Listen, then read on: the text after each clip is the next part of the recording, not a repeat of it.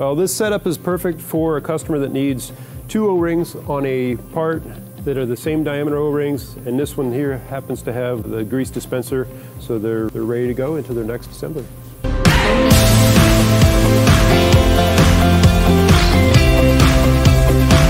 Hello, my name is Pat. I'm with AIS. I wanted to show off a new product that we have. It's an addition to our standard ASP1 machine. This particular customer needed the 2 O-rings put onto their component. We have this slide here that you just pop their part into the shuttle, and by pushing it in once, you get the 1 O-ring on, and for the second ring, you simply push this little finger in place, and that guides the O-ring into the second groove.